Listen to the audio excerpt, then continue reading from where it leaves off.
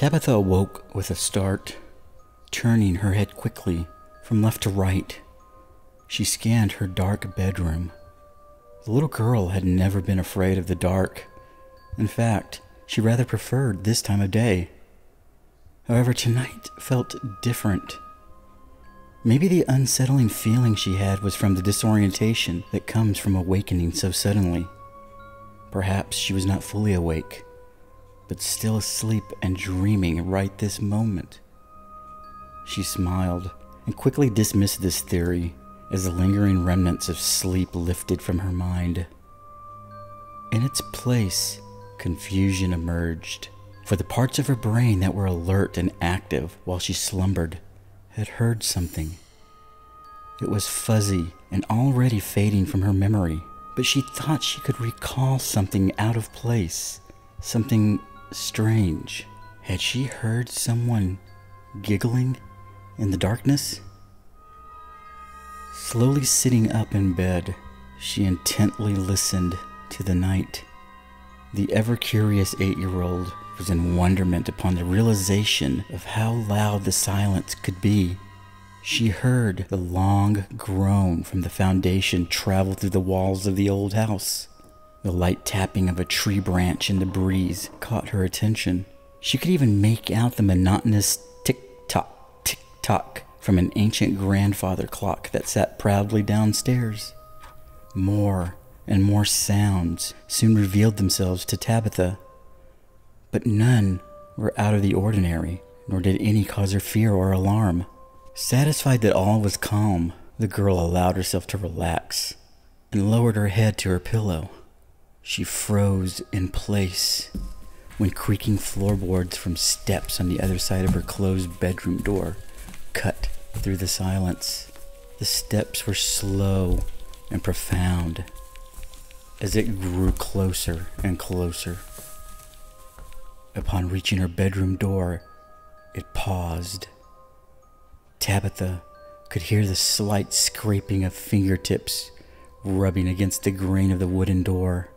Absolute silence settled over the room and remained unbroken until a soft, high-pitched giggle emerged, sending shivers down the girl's spine. She could not tell if it came from a boy or a girl, but it sounded muffled, as if the giggler was trying their hardest to hold in a flood of sniggers and laughter. There was also a sadness to the chuckles, and for a moment, Tabitha thought she might have mistaken it for weeping or sobbing. Cautiously, she climbed out of bed and placed her small feet on the cold floor. She made her way silently to her bedroom door and slowly turned the old brass knob. She was a brave little girl and prepared herself to face whatever monster stood on the other side. With a loud squeal from hinges neglected over the years, Tabitha slowly opened the door and was greeted to a crimson balloon bobbing in the air at eye level. She cocked her head curiously and thought, what an odd thing to find. The balloon was big and shiny.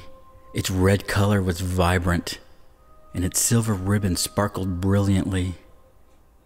There was nothing out of the ordinary or cause for alarm except for the clump of gray mud that plastered the end of the ribbon to the ground and held it in place. Tabitha turned slowly towards the giggling, now coming from downstairs. She slowly walked to the edge of the stairs and once again saw a balloon, this time green of color, tied with a silver ribbon and floating at the bottom of the steps. Fascinated by the object, she neglected to see the foot and handprints along the walls and ceiling as she descended the stairs. The prints were from the same mud that was used to hold the balloons in place and spiraled the side of the walls to the ceiling, as if up or down had no meaning for the owner of those clawed hands and feet. She plucked the ribbons in from the clump of mud that anchored the pleasant thing in place and proudly looked upon her 2 fantastic prizes she had gained tonight.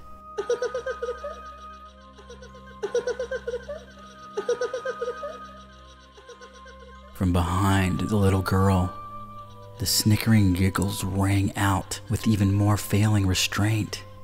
It was as if any moment a frenzy of uncontrollable laughter would erupt from its owner. At the end of the hall, she stood at the open door that led to the backyard, obscured in shadows. Handprints at the top of the doorframe peppered the wall from where it had entered. She approached the opening, and in the night, a shining light revealed the most amazing balloon of them all. It was in the shape of the letter T. For Tabitha, she surmised. Like its ribbon, it too was silver, but it sparkled so brilliantly in the darkness. The twinkling light reminded the little girl of pixie dust from the many fairy tales told to her at bedtime. As she approached the balloon, the giggles became more persistent. Its intensity rose as the ability to restrain the laughs grew ever more challenging. Closer and closer, Tabitha approached her final prize. Without realizing it, she had stepped over and past the boundaries of the doorframe and was now outside the protective walls of her homestead. Tabitha lifted her small hand to take hold of the fantastic balloon, but froze when she saw its ribbon was not held in place by the slimy mud this time. It was a dirty hand that held the balloon's ribbon. The hand rose slowly and offered its gift to her. Tabitha took a step back and gasped. The thin hand once again gestured for the girl to take the thin ribbon from its grasp. The hand was attached to a gnarly arm that disappeared into the shadows. Both the little girl and the hand remained frozen, neither making the first offerings of greeting towards one another. The giggling man's broad grin slowly emerged from the shadows. Deep and sad eyes appeared next. The creature was horrifying, but its wide eyes and broad smile from red lips were disarming. Hunched on all fours, the beast contorted its limbs in ways not intended by nature. The thin and naked body, completely covered in mud, gave off a stench of sulfur that made Tabitha think of rotten eggs. Immediately, the good-hearted girl felt pity for the poor creature entangled before her. The painful grin tore and stretched into its face, and its mournful eyes touched her soul. The giggling man turned and effortlessly bent over backwards and upside down with a hand still outstretched, offering its gift. Tabitha could not help herself and let out a tiny giggle of her own. The giggling man continued to let out hysterical and nervous giggles as he stood still in his backward arch and waving its free hand in the air to an unheard melody. The desperation in its eyes intensified as it continued to snicker and offer its balloon from its hand. Tabitha looked deeply into those sad eyes and finally convinced herself that no ill intent existed there. She smiled, taking a step forward. The girl reached for the balloon. "Tabitha, no!" Having awoken from a strange and sudden sleep, Tabitha's mother knew something was amiss. Fear gripped her heart upon seeing the girl's empty bedroom and muddy handprints along the walls. Racing downstairs, she arrived at the open door just in time to see the girl take the object from the Yogicha demon that stood before her. The moment the girl took hold of the ribbon, the sound of shattering glass rang loud from the collapse of every protection spell cast upon the house. The powerful spells meant to conceal and prevent detection, deflect hexes, and counter curses from any manner of beast and demon had fallen and was no more. Now nothing stood between them and the darkness that approached. The giggling man quickly turned upright and faced the little girl. It towered over her at its full height. The sad eyes were gone and replaced with milky red orbs that showed absolute delight upon seeing a defenseless little girl. The grin etched on its face widened and stretched its white flesh. Blood flowed from the corners of its mouth, and teeth, thin as needles, tore through its skin. As if all was calm, Tabitha turned her back to the creature and looked toward her mother. She raised her small hand to show off her new balloons and waved with the other hand. She smiled a radiant smile that only a daughter could produce for her mother. It was a smile of love, a smile unaware of the danger and malicious intent looming behind her. The creature lowered itself and prepared to lunge at the little girl. It trembled with lust from the anticipation of tearing into the young flesh and gorging on the little girl's blood. It let out a loud squeal of giggles at the thought of smearing her blood all over its dried and desiccated body. But with the girl facing away, it failed to notice the change occurring in Tabitha's eyes. Gone were the hazel green in the white corners of her eyes. In their place, orbs of the blackest night stared out into the evening sky. Orbs of sight that saw everything. The giggling man pounced, fully prepared to devour the child that dared show her back to it. To its surprise, the demon found itself suspended and frozen in place. In mid-air, Tabitha took hold of the creature's essence in an unbreakable grip. With invisible hands, she explored the creature's body in both the physical and spiritual planes.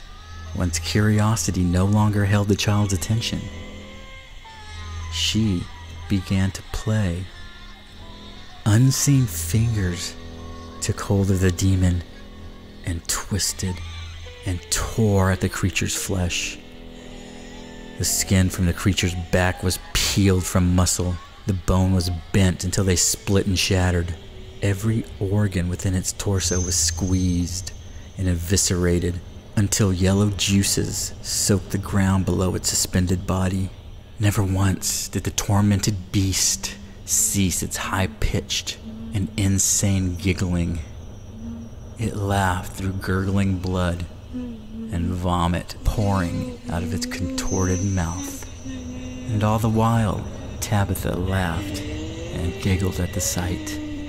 Still restraining the beast in her mind's eye, the powerful little witch smiled at her newfound toy. But like so many others before it, although it was fun to play with those who dared attempts at deceiving her, it quickly lost its element of pleasure. She released it, and the unrecognizable clumps of flesh hit the ground with a sickening squish. A small and almost inaudible giggle was still coming from the entanglement of bones, innards, limbs, and intestines.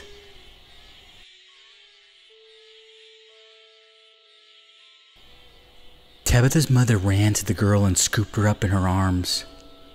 While embracing the child, she looked nervously around. With the protection spells broken, they were defenseless and no longer hidden from the world. She took out her wand and held it in a defensive pose. Its tip glowed like hot coals, and it emitted a soft hum like the wings of wasps ready to strike. It was widely known that Yojitsu demons are summoned in threes. It was wise to assume the other two would not be far behind their fallen brother. It was also common knowledge to summon Yojitsu demons required immense power rooted in ancient and forbidden witchcraft, or allegiance to a demon of the highest order to bind these dark creatures to their will. The broken and battered creature still stirred on the ground, still letting out weak bursts of laughter. Tabitha's mother lifted her foot and brought her heel down hard into the demon's skull until no more sound came from the mangled corpse. Backing out of the night air and into the house, she scanned the darkness for any sound or movement. Closing the door, she began the incantations and spells to build a temporary boundary of protection for the house. It was more of a distraction to anything that would challenge it, but it would give them enough time to escape if the need arose. Tabitha's mother sat and rested once her tasks were finished. She looked at the sleeping little girl with love and pride. They would need to leave this place immediately. Ever since the girl's birth, they had been on the run. Ever since her existence was made known, it was becoming harder to stay hidden for any length of time. Tabitha's mother had done everything possible to keep her safe. She knew the child was incredibly powerful, possibly more powerful than any witch to have ever walked the earth. However, she was still a child. There were limits to her endurance and control over her gifts. Alone, she was vulnerable and could easily be overwhelmed. It was her mother's mandate to keep the child safe until she came of age. As she quickly gathered any belongings of importance, Tabitha's mother's thoughts wandered back to the day when she was given this secret mission by the elder mother of the Great Coven. Corruption infects all, and no one can be trusted, even here in these great walls. Does it separate? Go, move quickly, and do not look back. The days grow shorter, heralding the approach of a cosmic equinox. Forthwith, concealment will be beyond our ability, and the heavens and stars will take notice of this secret we hide. True, they reveal omens and premonitions to those who know what to seek. However, they are nothing more than idle chit-chat and gossip amongst the bored and dull celestial beings. They have nothing better to do than spy on the going-ons of man.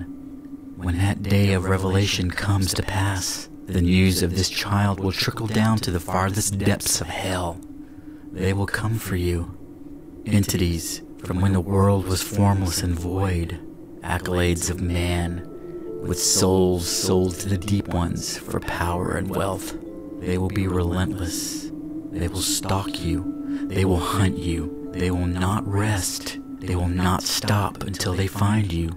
They will show no pity and offer no mercy. They will tear through flesh and bone to possess the energies that will course through this child's soul.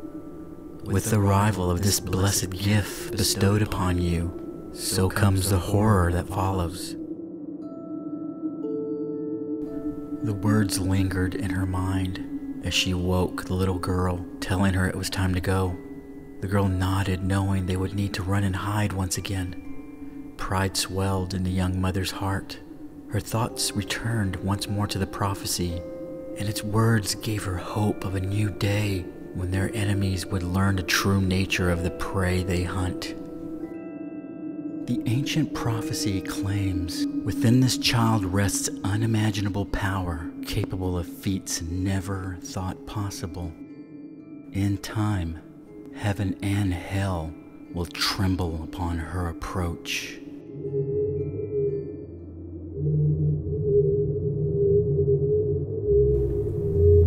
Listen, my daughters, and listen well. The day grows near when the eyes of Bishagor will open, and shadow will consume the sons of Adam. When the morning star makes war with the son of suns, the four towers of the north, south, east, and west will fall.